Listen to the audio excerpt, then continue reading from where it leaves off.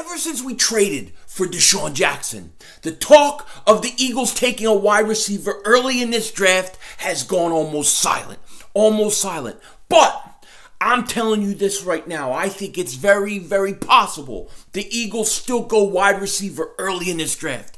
And if so, who becomes the most likely Eagle to get traded on draft day? Hail the cowboy, Mr. McLean. You Americans are all alike.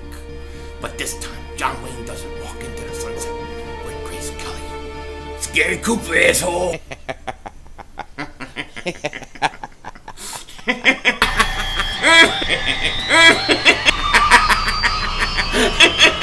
Oh, demon! Oh, shit! Oh, shit! That was crazy! Happy trails, Hans. Dallas still stinks. Everybody do. King Ding back here, and I hope everybody's having a wonderful day, a great start to your week. Now, before we get to the meat and potatoes of this video, we got a few minor moves we got to talk about that the Eagles have made within the last 24 hours. Now, today, the Eagles signed Greg Ward Jr. You remember him? He was on the Eagles practice squad the year they went to the Super Bowl. He's back. He was playing in that AFL stink league, whatever the hell it was called. I don't know. I think he played for San Antonio. He did good. The Eagles are bringing him back, and I have no problem with this. I think he's a guy who's young, 23 years old. He's shown some talent, and I think at the very least, if he's back on our practice squad, that's good. So I like this move. Now, they also bring wide receiver Charles Johnson. He was also in the AFL stink league. To me, you know, you'll probably remember him better. He was with the Vikings for a while. I think he's like 29, 30, maybe even 31 years old. A journeyman now. He's just a guy to come in and compete. I don't see anything big on it, okay? And then last night, they signed a quarterback that I really don't know much about by the name of Luis Perez. He was in that stink league too, and we'll see what he can do. I really don't know too much about him other than he was in that AAF league or whatever it's called. So that's what the Eagles have done today in terms of moves and bringing guys in. I think, you know, they're all depth moves and they're all roster moves for the preseason, and I don't expect Charles Johnson to be on the team when the season starts. I don't even know if I expect Perez to be on a practice squad when it starts. Who knows? Who knows? I think Greg Ward Jr. probably, at the very least, will stay on that practice squad all year long. Now, as many of you guys know, the draft is a few weeks away, and I cannot wait.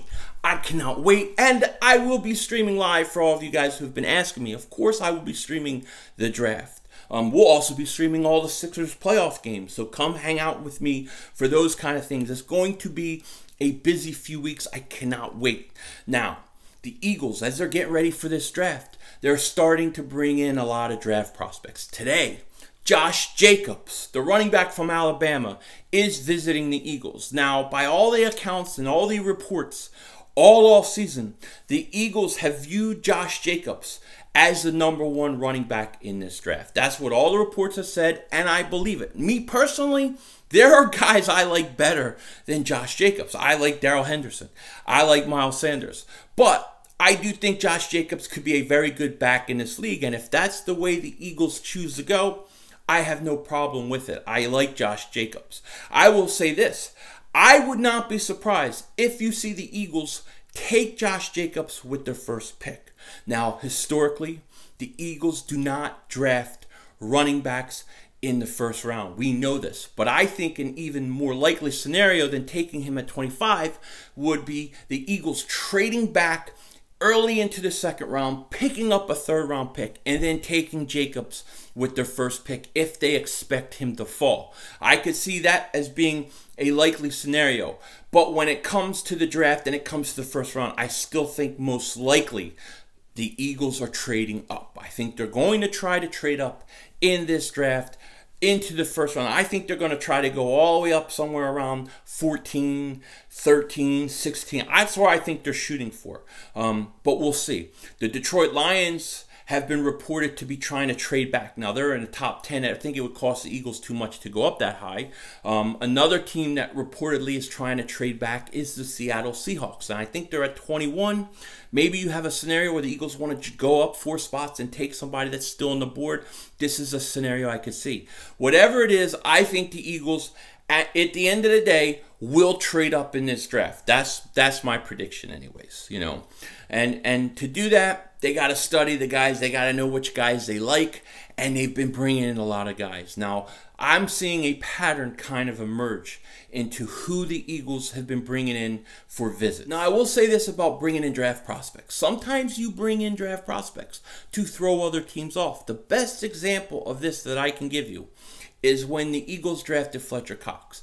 They brought Dontari Poe for a visit, and they made a huge deal about how great Dontari Poe was and all this kind of stuff. Even though everybody knew Fletcher Cox kind of fit their system better, they bring in Dontari Poe, made a huge deal about it. He winds up going a pick or 2 earlier than Fletcher Cox, and the Eagles get their guy. So teams do this. They will bring in guys just to throw people off, and this happens all the time. Now, this year, what we're seeing from the Eagles is they're bringing in a lot of defensive linemen.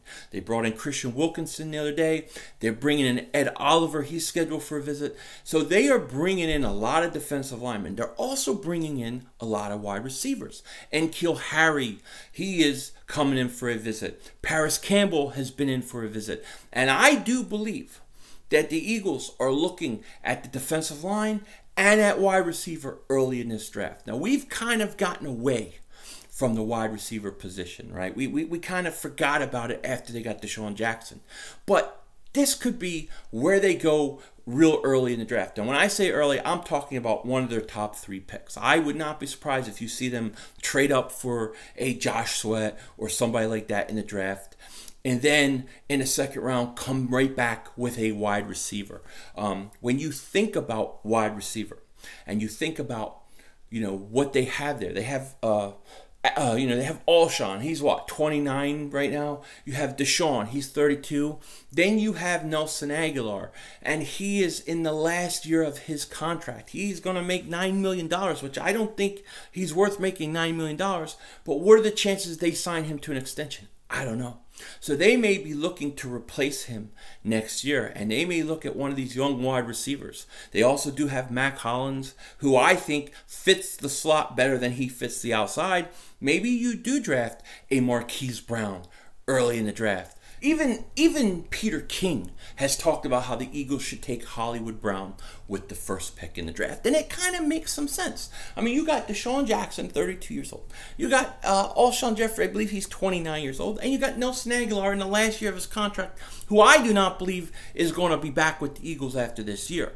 So it would make some sense to go ahead and draft a Hollywood Brown, a Paris Campbell. Matter of fact, when I look at what the Eagles are going to do in the first 2 of the first 3 picks, I think you're going to see a defensive lineman and you're going to see a wide receiver. I mean, they're even bringing in Jalen Ferguson for a visit. They are focused on the defensive line and the wide receiver, and I don't believe this is to throw teams off at all.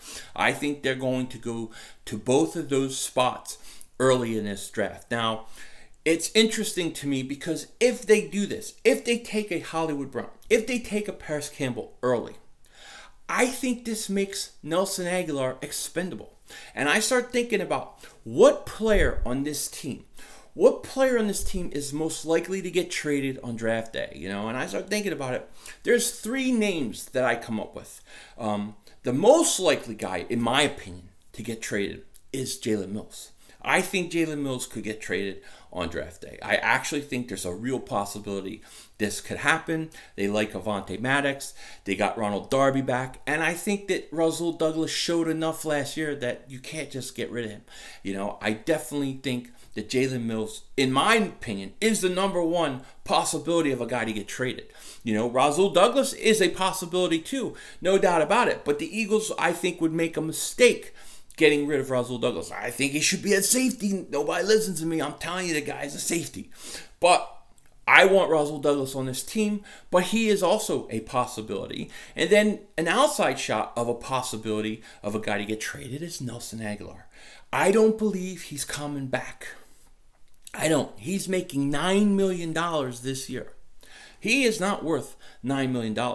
I was surprised they didn't even try to renegotiate with him. If the Eagles go draft a Hollywood Brown, a, Paris Campbell, somebody like that, I think they would consider trading Nelson Aguilar. I really, really do.